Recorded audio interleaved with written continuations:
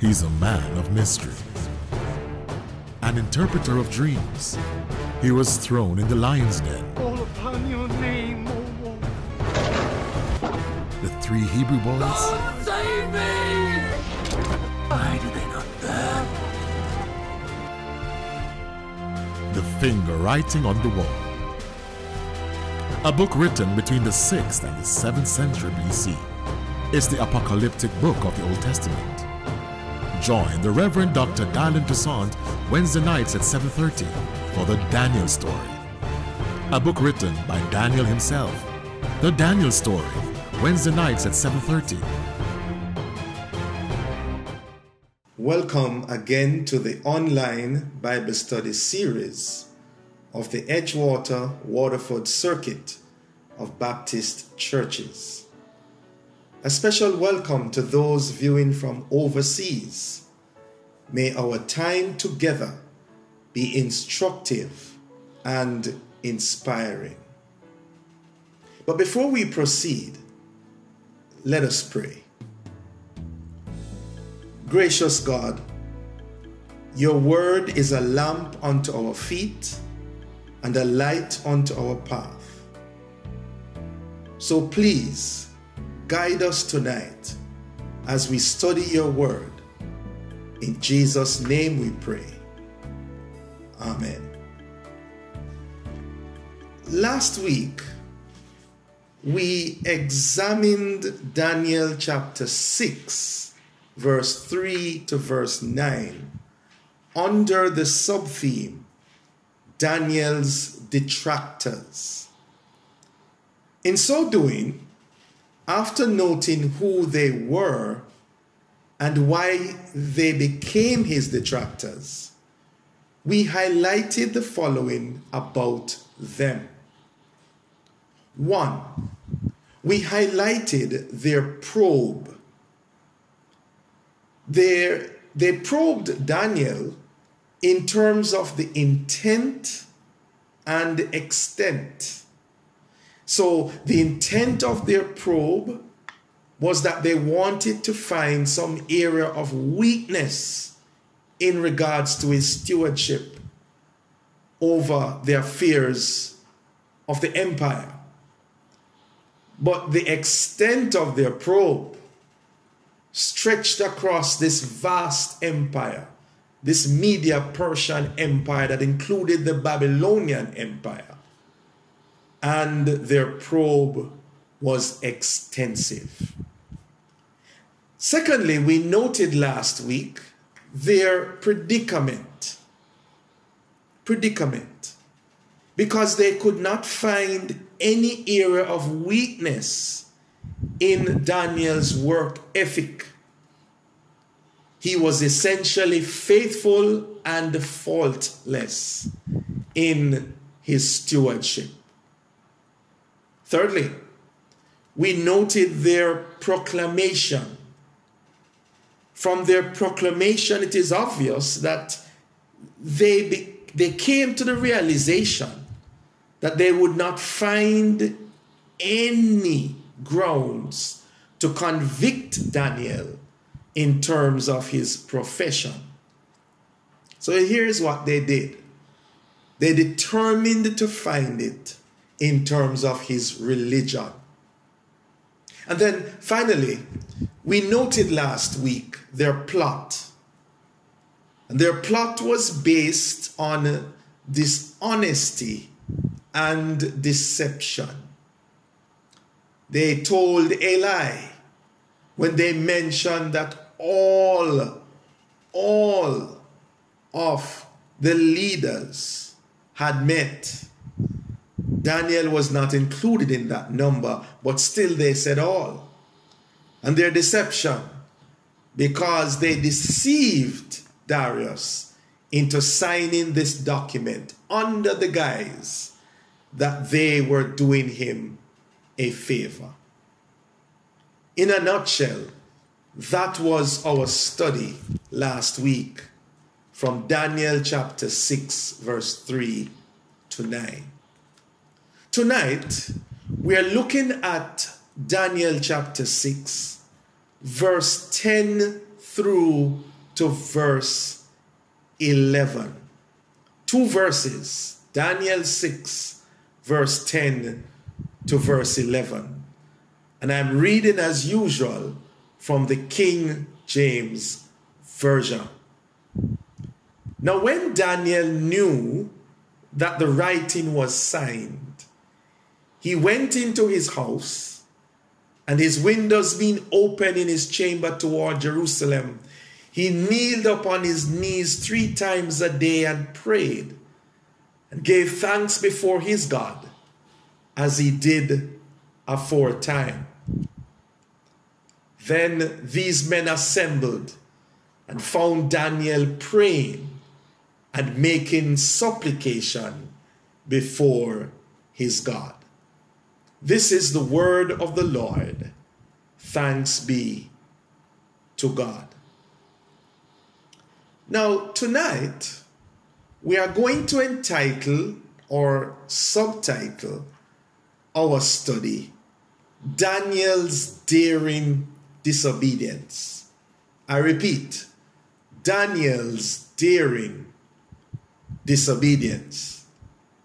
And I begin tonight by reminding us of the decree which was signed by Darius in our study last week.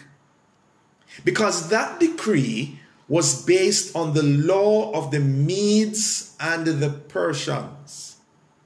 Now, this means it could not be revised or reconstructed. So, if anyone was found petitioning any god or man other than Darius for 30 days, he or she would be cast into the den of lions. That was the basic agreement and arrangement in terms of this decree that was signed by Darius. But instead of running or hiding from the authorities as many persons would have done, in this text we find Daniel praying. Praying. Many persons would have gone into hiding. Many persons would have found excuse to no longer be working in the empire. Many persons would take with themselves, as it were. But what we find is Daniel going into prayer. We find him praying. In essence, beloved, he responded to the threat on his life by first and foremost praying. And in so doing, he prayed as follows. And I'd like to share with you 5 ways in which Daniel prayed. Number 1, Daniel prayed openly. Openly. Found in verse 10, the first part of verse 10. I'll read it for you again.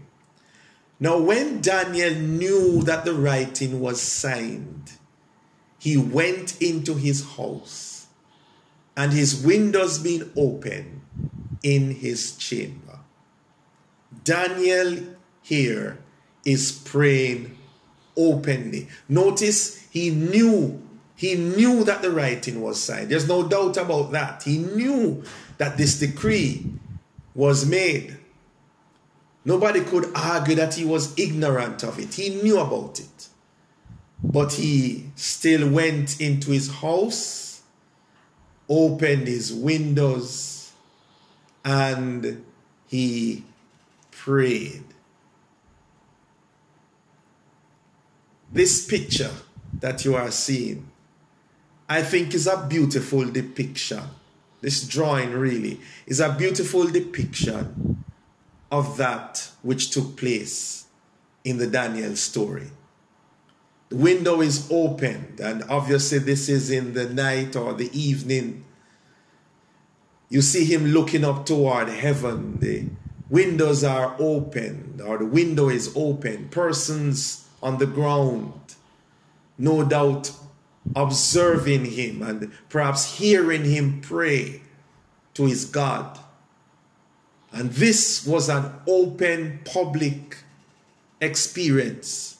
The man is praying, and everybody who is able to see knew that he was praying. He was not hiding the fact that he was praying. This was done openly. Now, by praying in such an open manner, Daniel was basically, in my view, sending a clear signal that, first of all, he was not afraid of his enemies. And by extension, he was not afraid of death. He was not afraid of his enemies, nor was he afraid of death. The fact is, beloved, he could have prayed secretly rather than publicly. He could have closed those windows, closed all the doors, ensured that not a soul would know that he was praying. But he opened the window, and everybody who was below who could see him would know that he was praying.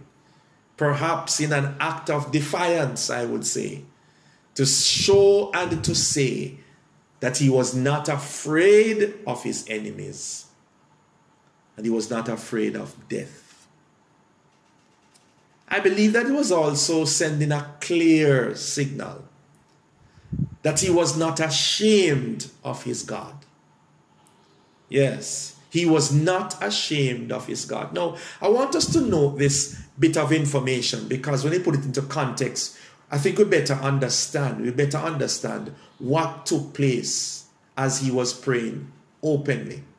Because within that massive Medo-Persian empire, the main followers and worshippers of Jehovah would be descendants of the Jews who had been exiled in Babylon. We know that from chapter 1.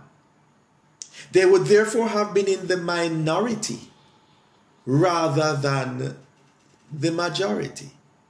I want us to note that because they were exiled, taken, held captive, transported from their homeland in Judah,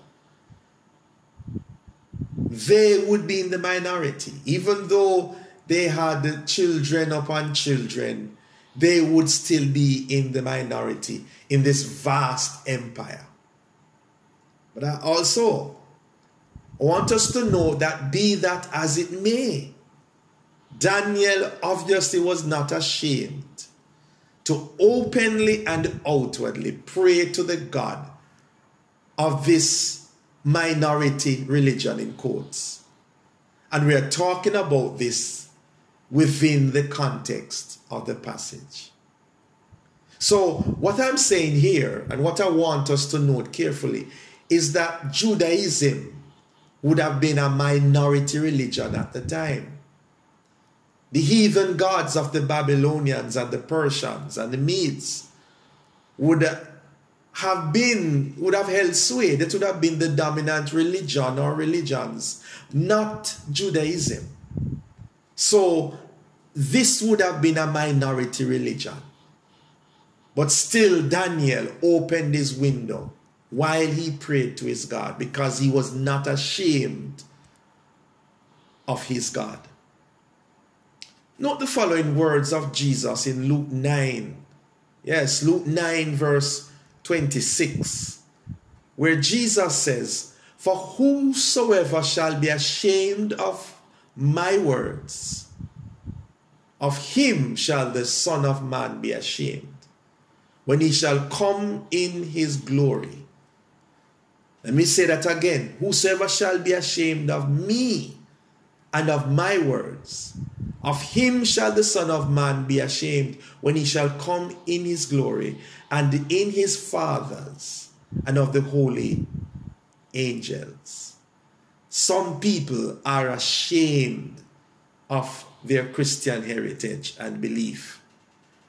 But Jesus is saying, if you're ashamed of him and ashamed of his words, he will also be ashamed of us when he comes in his glory. Daniel was not ashamed of his God, and he was not afraid of his enemies, nor of death. What a testimony that this man was giving. So that was our first point, that Daniel prayed openly. Secondly, I would like to suggest tonight that Daniel prayed expectantly. In verse 10, the second part of verse 10, it states, and his windows being opened in his chamber, watch this now, toward Jerusalem. Toward Jerusalem. Well, that's interesting. He not only opened his windows, but he opened it facing Jerusalem. And a good question to ask is why? Why? Why would Daniel do this? Let's do a little background check in the scriptures. Because in 1 Kings 8, verse 48, it is evident that among Jews, the opening of a window toward Jerusalem while praying had great significance. It was not just done because it was something to be done or something that looked religious.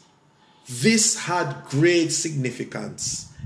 And I'm going to now show you this verse and hope you'll see the significance that is highlighted in this passage. It reads as follows, and so return unto thee with all their heart and with all their soul in the land of their enemies, which led them away captive, and pray unto thee toward their land, which thou gavest unto their fathers, the city which thou hast chosen, and the house which I have built for my name. Please note those words that are underlined. Pray unto thee toward their land, that's Judah, and the city is Jerusalem, and the house is the temple of God, which is found in Jerusalem. Great significance as they opened their windows while they prayed. So when Daniel did this, this was not just because it was fashionable, but it was done because there was significant meaning behind the practice. Let's see if we can drill down even further. And I'd like to suggest, therefore, that Daniel and the other Jews did this because Jerusalem was symbolic of two main things. One, it was symbolic of home, their home. They were exiled from Judah.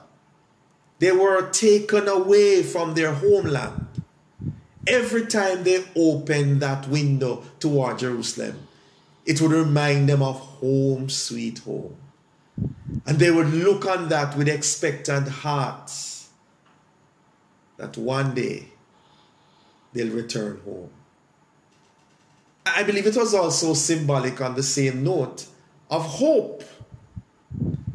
It was expectant hope that they were now saying, we are hopefully confident that one day we will be no longer in this land.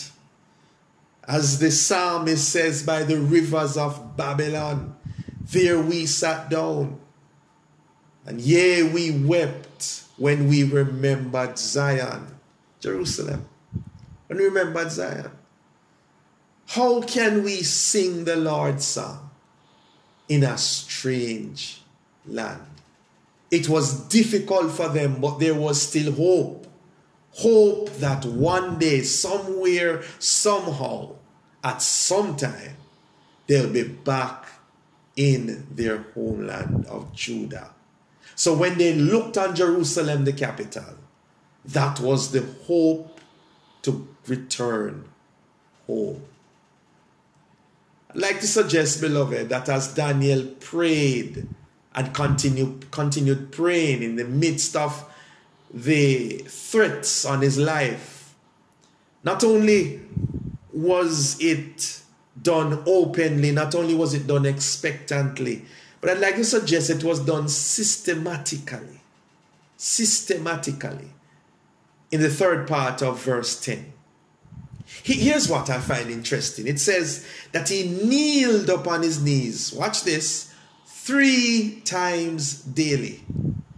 3 times daily. 3 times per day. Daniel was on his knees as he prayed to God openly and expectantly. Let's look at a psalm again. Psalm 55, verse 17. It says, evening and morning and at noon will I pray and cry aloud, and he shall hear my voice. You saw that? Evening, morning, and at noon will I pray and cry aloud, and he shall hear my voice. That's really and truly what this is saying, is that in this practice, Jewish practice, they ensured that prayer was done throughout the day, evening and morning and at noon. This ensured that prayer was done throughout the day. But also, this whole systematic practice ensured that prayer became a lifestyle throughout the year. Prayer would become a lifestyle throughout the year. So what we are finding there is that as they are praying unto God, as they are seeking God in prayer, 3 times per day, prayer would be done throughout the day, and prayer would become a lifestyle throughout the year. And I want to pause to ask us about this practice in relation to our lives. I want to ask us, how often do we pray per day? I want to ask us, how seriously do we see and take the importance of praying regularly? Daniel prayed systematically because he knew the importance of prayer being done throughout the day until it became a lifestyle throughout the year. What about us? The fourth observation I'd like to make about Daniel as he prayed was that he prayed inclusively. Inclusively. This is found in verse 10, the last part into verse 11. And I read it again for you. And gave thanks before his God. Verse 10. Then verse 11 picks up and says, then these men assembled and found Daniel praying and making supplication. Watch that. Before his God. So he gave thanks before his God, and then he was making supplication before his God. Please note, beloved, that in essence, Daniel's prayer included supplication first of all. Daniel's prayer included supplication. And what is supplication? This is an earnest request asking for one's needs or the needs of others to be graciously supplied. That's what supplication is. You're asking, you're making a request for one's needs, to supply those needs. But also it could be for other people's needs to be supplied. Daniel is praying in terms of supplication. But also included in his prayer is or was thanksgiving. Thanksgiving. And that is self-explanatory. Everybody knows what Thanksgiving is about. That when you are praying, when you are giving thanks, you are actually reaching out to God and say, God, I really appreciate what you have done for me. I've noticed the fact that oftentimes this may include as well praise and adoration.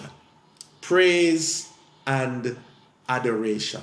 So Daniel is praying, and his prayer is done openly, expectantly, systematically, inclusively, with supplication and thanksgiving.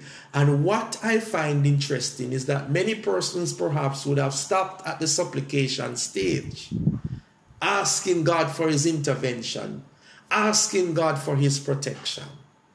But Daniel also found room and space in his prayers to thank God, to give God thanks, to praise him, to adore him, in spite of what he was facing.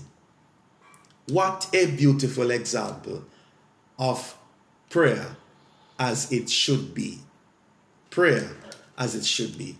I'd like to suggest tonight that after looking on Daniel praying openly and expectantly, Daniel praying systematically, and Daniel praying inclusively, finally we see Daniel praying continually. Daniel praying continually. In the latter part of verse 10, it actually states that he did this as he did oftentimes. Oftentimes, or as he did beforehand, or as he was accustomed to do. Daniel was praying continually. Daniel was praying as he did before. The same type of prayer, the same prayer to the same God as he was accustomed to do. He did this aforetime. In other words, beloved, I want us to note that this prayer that Daniel did was not an emergency prayer. It was not an emergency prayer. It was not a prayer that it is when you're in trouble now we start to get holy and to be reaching out to God with passion. No. Daniel was accustomed to do this. It was his daily routine. This was now just another opportunity to approach God. And sometimes people wait until when the big problems come, the big issues come, the big challenges come, and that's the time they become prayer warriors. That's the time they draw close to God. That's the time they know God, and that's the time they are really praying and bawling out to God. No, for Daniel, this was not an emergency prayer. But neither was it a contingency prayer. It was not a contingency plan, just in case something bad happens. It wasn't to say, well, God, if I die, at least you remember that I was praying days before I died. No. It wasn't a contingency prayer. It wasn't a just in case prayer. This prayer was done, as the King James says, aforetime, as he was accustomed to do, as it was customary. Daniel continually prayed. And I pray that this be a challenge to all of us to ensure that we pray continually and don't wait until when the crises come. Okay. As per usual, I want to leave with us what I called some takeaways. Some takeaways in regards to this interesting story. Some takeaways I'd like to leave with us tonight. And the first takeaway is this: there's a time for civil disobedience as well as civil obedience. There's a time for civil obedience as well as a time for civil disobedience. There's a time when you obey the laws of the land, and there's a time when you are obeying the laws of God, which supersede the laws of the land. And if they are contrary, as Peter said in Acts 5, we ought to obey God rather than man. That is what happened in Daniel. Whether we like it or not, he was obeying the law of the land, because the law of the land went contrary to the laws of God. As another takeaway, there's a time for private prayer. And of course, there's a time for public prayer. Some of you may have been wondering, as we looked on the fact that he opened the window and was publicly praying, what about Matthew 6, where Jesus states, when you pray, go in your closet? The fact is, there's a time for that prayer, that type of prayer. But there's also a time when you pray in public. There's a time when you pray and nobody else knows. But there's a time when you pray and others would know and should know. So we ought to balance the two ends of the spectrum. That there's a time for private prayer, there's a time for public prayer. And we ought to know the difference. There comes a time when you take a stand, and you don't have to pray secretly, but you don't mind who is listening, because you're praying to God and you are sending a signal to those who are hearing. That is the reality that comes out of this passage. I'd like to leave with us, as usual as well, some questions to consider. And I leave 3 questions for us. Question number 1. What are the factors which should determine acts of civil disobedience? In other words, when we reach that point, that stage in life, what should be the factors determining civil disobedience? 2, if I were in Daniel's position, what would I have done? What would you have done? What would we have done?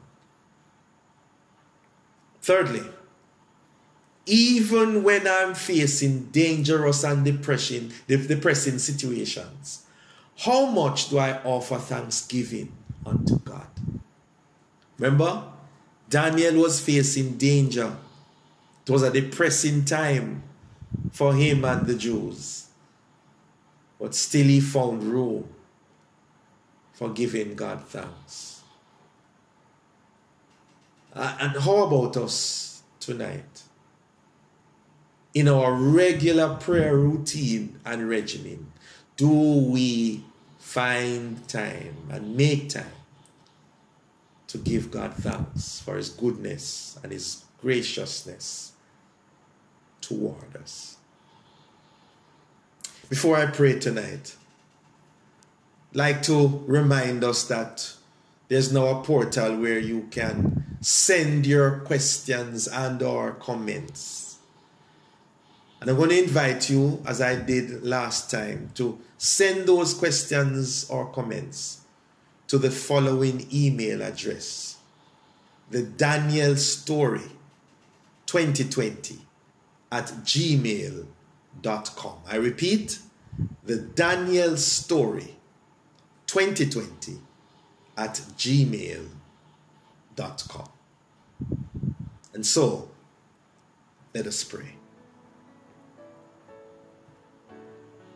God, as we bow in your presence tonight, oh, how we are challenged by the example of your servant Daniel. Lord, we are seeing that he not only prayed, but he prayed openly, expectantly, systematically, inclusively, and continually.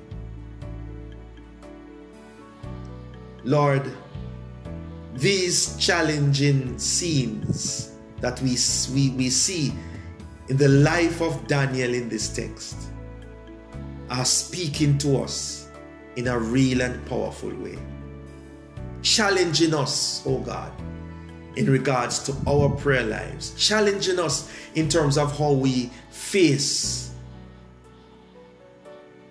those situations that come at us, that make us distressed, disturbed, perhaps discouraged, and even despondent. Help us to see the importance of having a regular, systematic prayer life, so that our prayer life and our prayers, Lord, would be power-packed. They would empower us, Lord, to face the challenges that are ahead. Lord, spare us from the emergency and contingency prayers. Help us to be consistent. And we thank you for hearing our prayers, for challenging us tonight. Spare us from being hearers and not doers. We pray and we ask in Jesus' name. Amen. Thank you for joining us. We hope you will join us again as we worship together. Please remember to pray for each other. There is power in prayer. Have a blessed week in the Lord.